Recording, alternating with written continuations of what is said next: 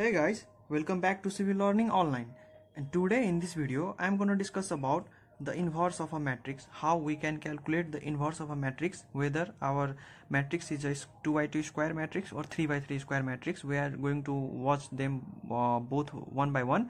And in the previous video I have discussed about how to calculate the adjoint of a matrix, and now it's time to learn how to find the inverse of a matrix. It is very easy if you know how to calculate the adjoint of a matrix. So without any further delay, let's get started.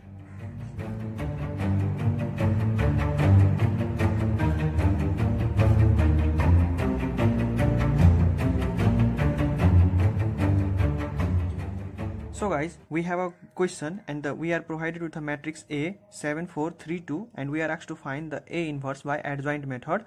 And we have a formula, that is A inverse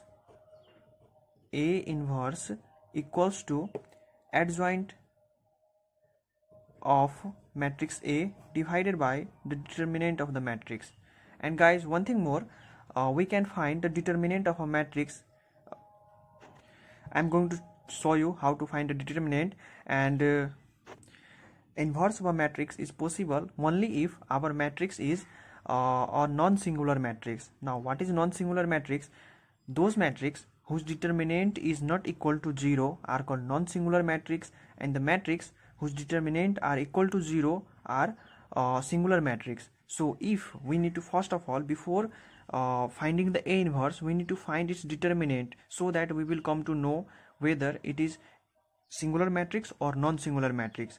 If in the exam, whenever we are asked to calculate the A inverse of any matrix, then it is sure that it will be non-singular matrix. There is no need to worry about. And let us find the, first of all, the determinant of this matrix, and then we will find the A inverse. So we are provided with, we are going to write here solution determinant of matrix A. Determinant is represented by this straight lines, which is also called as modulus of matrix A, and 7 3 4 2, and draw two straight line, enclose it by two straight lines. Now what we need to do is, we need to multiply the diagonal elements. 7 is multiplied by 2 and 3 is multiplied by 4. Now what we will have here, 7 multiplied by 2, and when multiplying the another diagonal element, that is 3 and 4, we will take minus sign. So 7 times 2 minus 3 times 4, we will have 14 minus 12, which is 2, which is not equals to 0. So we need to write a line here. Since determinant of A is not equals to 0, so inverse of a matrix A is possible.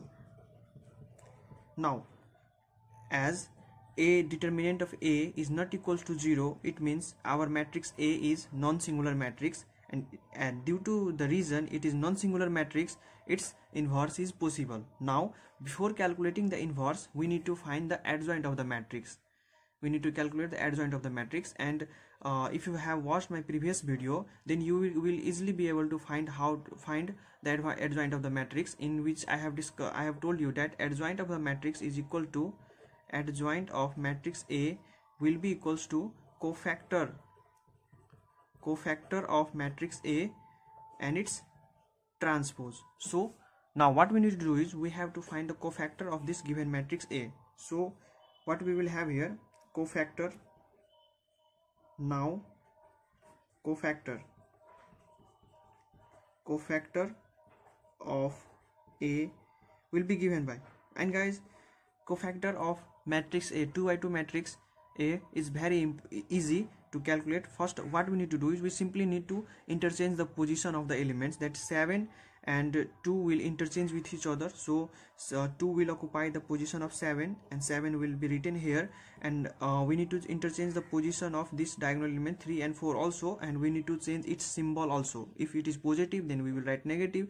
If the symbol is negative, then we will write positive. So first of all, let us swap.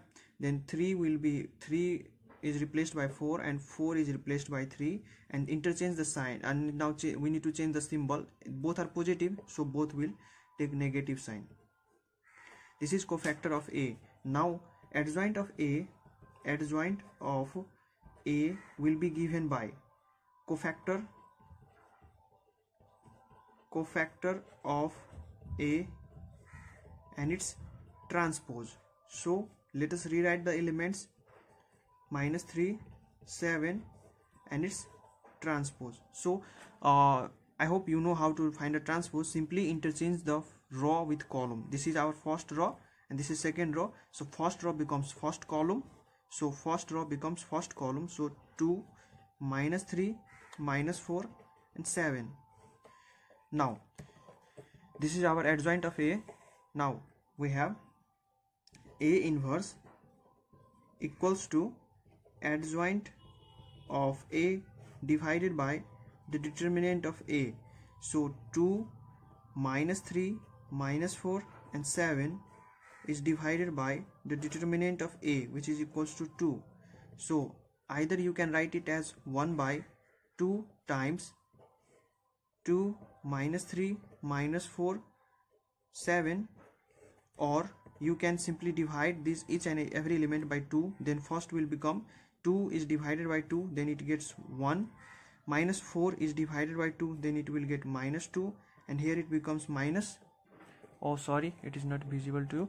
Simply divide -3 by 2, then it will get -3 by 2, and then fourth one is 7 by 2. So this is what we are asked to calculate in this numerical, and I hope you enjoyed this lecture, and in the upcoming video I will be discussing about how to find the inverse of a matrix by adjoint method, and the given matrix will be 3 by 3 matrix. So guys, if you like this video, if you find that this video was helpful to you, then do like and share this video with your friend, and do not forget to subscribe the channel if you do not want to miss any updates, because here I will be posting video about different topics which are related to engineering as well as bachelor students, and see you in the next video. Till then, stay safe and take care of yourself.